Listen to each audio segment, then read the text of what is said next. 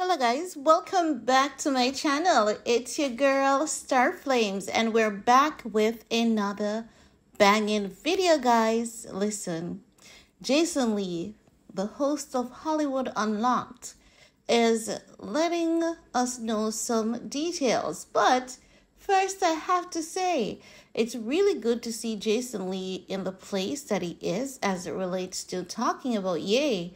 Because for those who know, a few of my subscribers and myself, we were there, on Jason Lee's case last year, October, November, because the moment that Ye decided that he wasn't going to renew his contract with Jason Lee, you could tell that Jason Lee was not happy about it. Seems as though he was getting some of that good money, honey, and all the bad press, everything, was basically Jason Lee's leading topic for Hollywood Unlocked. And we didn't like the manner in which he was going about it. Not only that, he sat in an interview and he spoke something that was very private about it that we believe he should have kept to himself, even if that was the case. And he was like, so when I commented on it, he was like, you know what? It is what it is.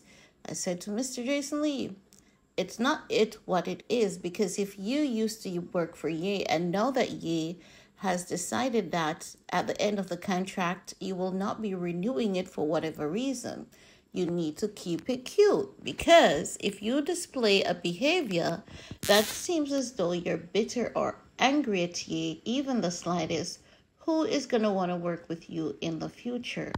Seems as though you took that into consideration. But what is interesting today is to see how Jason Lee is defending Lizzo against, the dancers. Jason Lee saying that because they got fired, they're bitter. And I'm saying, I think you are so familiar with that feeling, because when you decided that he wasn't going to renew the contract, you are bitter. You were bitter just the same.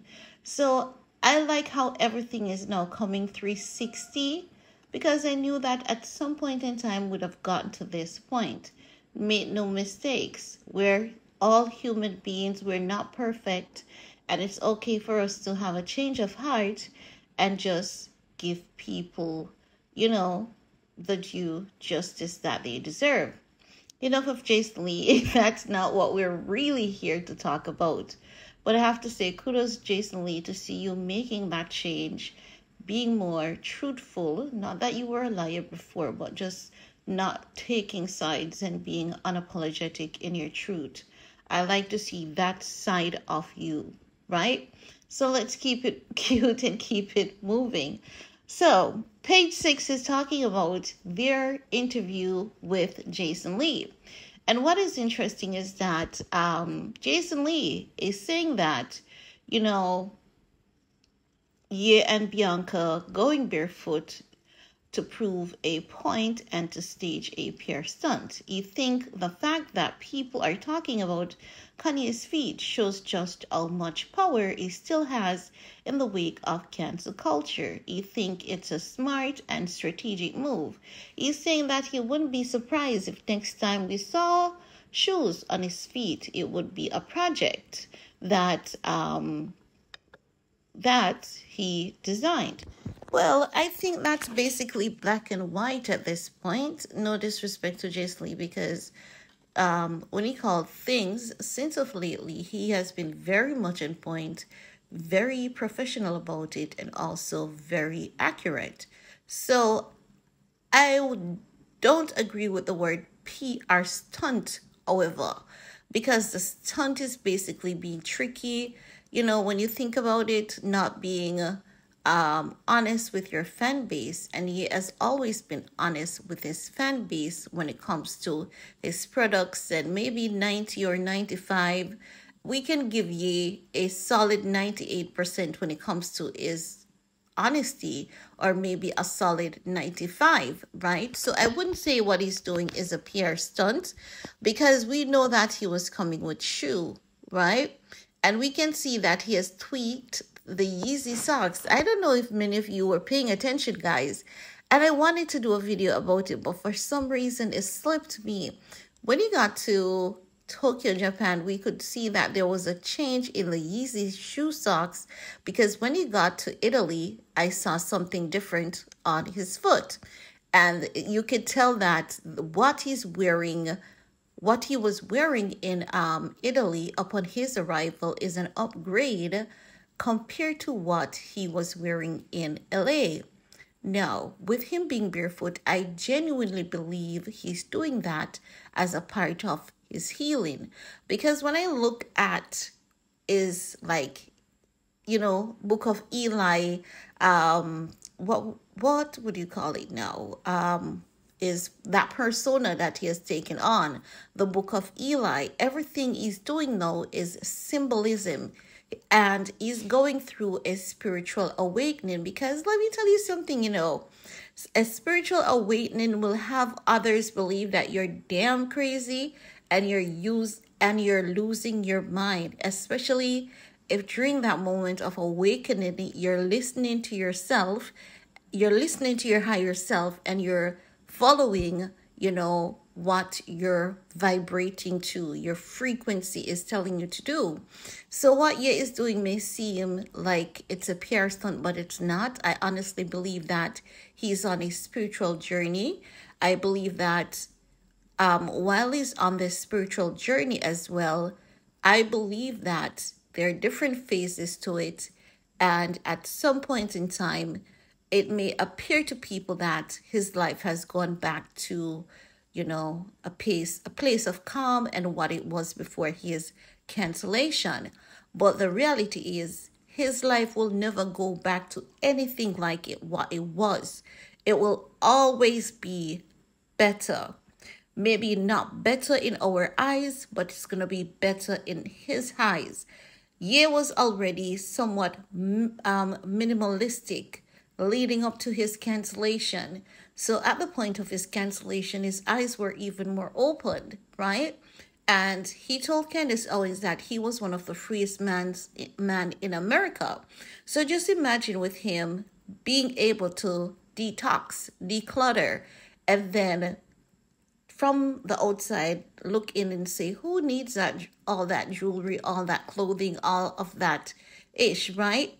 So based on that, I can tell you that he is going to always have a good life. He will always have money. He's always going to be a billionaire. We're going to have media outlets who are going to try to spin and twist this thing, right? But it will always be of good wealth, good health, and he's going to always be on a path of discovery. Because the reality is, Ye is not a man of complacency. And this is why he takes so many risks. People have him as this huge spendthrift kind of individual. But if he wasn't a spendthrift, if he wasn't taking chances, he wouldn't be half the man that he's known to be today. Is ways of taking chances financially, not that he doesn't spend a large sum of cash, because honey baby, we saw that receipt for Balenciaga when he started dating Cheney, right? So it's not as though he's not going to always spend money and spend large sums of cash, but the risk that he takes is what sets him apart, and he takes more risk than many people. So because he takes more risk than the average citizen, he has opened a door of he has opened doors of unknown opportunities for himself. And people normally tend to just look at the bad and say, oh my God, he's making bad choices again. But they never look at how oftentimes those gambles do pay off. And the few good ones that are there, even though few, they far weigh out the bad choices. So what I'm saying is that I understand what Jason Lee is saying, and I do respect what Jason Lee is saying, but I cannot call this a PR stunt. I see a PR move in it as well. I believe that he's making people realize that I had billions of dollars. Today, I don't even care about shoe or what garments I wear. Be comfortable, be happy in your life, and do not be misguided by Hollywood and their fake lifestyle. So when he comes back with his clothing, he's going to take us into another era with his clothes, with his clothing. And when he takes us into that era with his clothing that he's about to come back with and footwear, it's not going to be such a shock effect. We're going to realize what he was working on all this time. It's going to be a surprise to many. We're going to be excited, but many of us are going to understand the concept of his line based on what he and his wife has been doing for the past few months. It's not a pure stunt. It's a move. It's going to include transparency, honesty, and he's giving it to us all right now. But if you're not paying attention, when he releases that clothing line, we are not going to be ready. And don't think that there will not be footwear. There are going to be footwear. Remember, we're talking about Yeezy. And have you guys seen the new Yeezys? Listen, they are fire. Now I understand why Adidas did not want to let this man. When I tell you the new Yeezys are fire, they are fire. And when you hear that coming from my mouth, you know they're fire. But we're going to talk about it in a next video. Guys, things are good. Things are not, always going to be perfect. Ye will always disappoint us, like our kids do disappoint us. But at the end of the day, we will always love and support him, just as how we love and support our kids, our brothers and sisters who occasionally disappoints us in our personal life. And that's all I have to say about that in this video. Let me know what are your thoughts, and while you're at it, give this video a big thumbs up, share if you care, and see you all later. Bye guys.